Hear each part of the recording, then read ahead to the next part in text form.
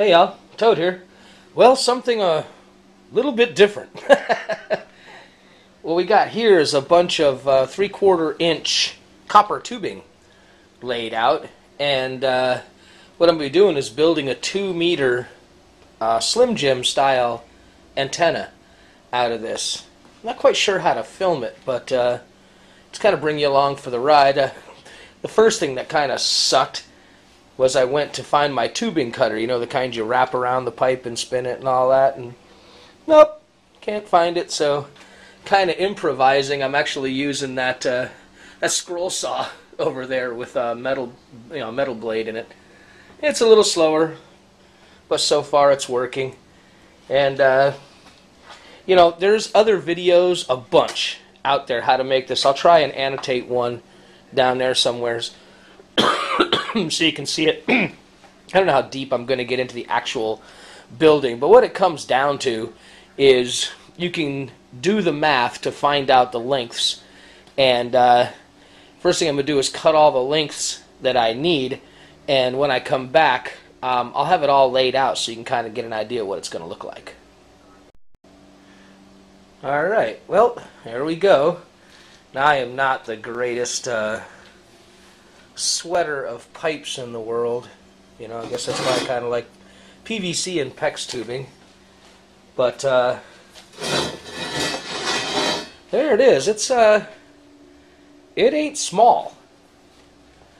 It's about 56, 57 inches, something like that long, and it's a little heavy, you know, for antennas. So I'm gonna have to come up with some ways to make this. Oh, there's my cell phone. All right, let that ring for a second, and just tell you, I'm gonna come up with some way to mount this and stabilize this. Okay, now if this antenna works out the way I want it to, it's going to be put up, you know, about a 50-foot or so tower. So it's already a little heavy, so I don't care too much about weight. So what I'm going to do here is, you can see I started the cut. It's just way too loud to do that on camera. But this leftover piece, I'm going to make a bracket for where the air gap is. So let me get this cut and get it over to the antenna, and you'll see what I mean. Alright, there's the piece. Just out of the drill, and I went ahead and softened the edges, and I just did that on the belt sander just to kind of give it a little more roundy look, in keeping with the look of the antenna. And as you can see by the tools, that's how I'm going to put it on there. Now, is this in the plan? No, this is where I'm deviating a little bit. Just that seems like a pretty long piece to leave loose, and I don't know, just it seems like it should be more solid. Plus, you know, I don't think this gap is really crucial with tuning the antenna. However, me not thinking it means I don't know. So I want to keep this gap, which is pretty carefully measured.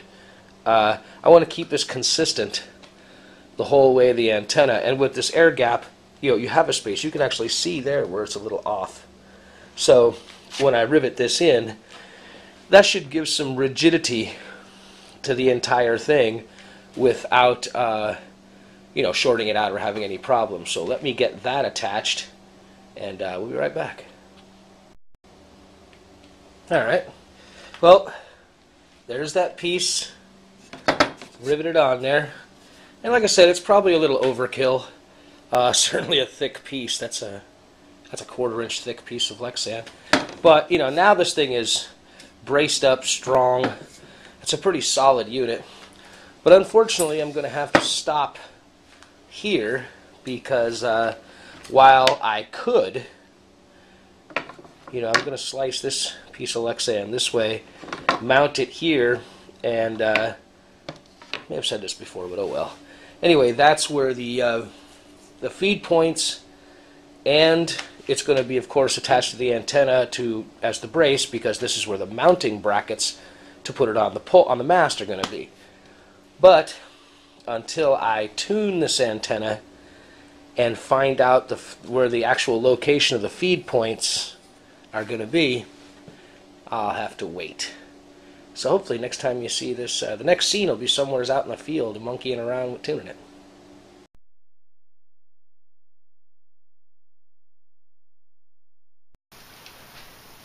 Alright, here we are at the abode of the Nick and Ben channel, which I'll do somewhere down here.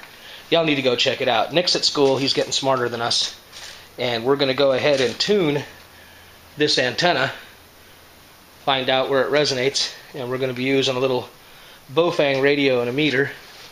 And you can see here's the tuning apparatus. We just got it hooked up.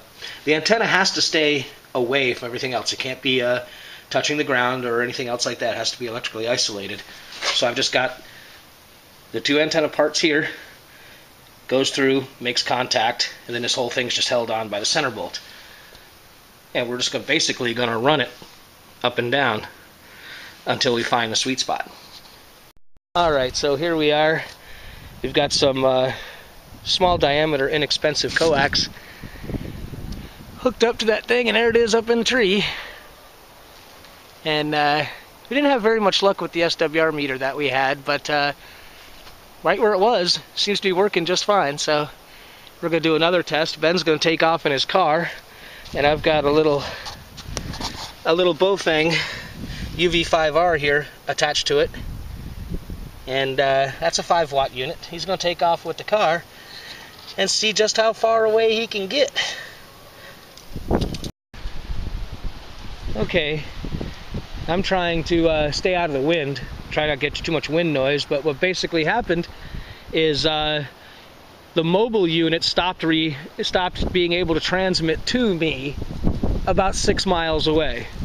And he could hear this rig clear as a bell at that point.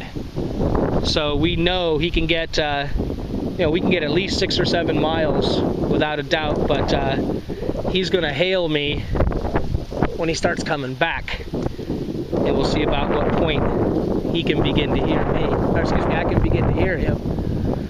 But well, one thing for sure, this antenna with some not the greatest cable in the world, only about 25 feet off the ground, gently undulating land, no big mountains, but lots of hills up and down, probably anywhere from 100 to 150 foot elevation differences driving around, that he had no problem hearing me on this little 5-watt radio. So I guess we're gonna call that a win. When he gets back, we'll wrap up the video. Well, all right, there's the rig that we used, little Bofang UV5R. And there's the antenna. And what did we end up with? We figured, what, about 7 or 8 miles? Yeah, I think 7.5 maxed it out. Cool. So we'll get a second one of these and do a little bit better with building and see how far we can get. All right, well, fair winds, y'all. Thanks for coming along.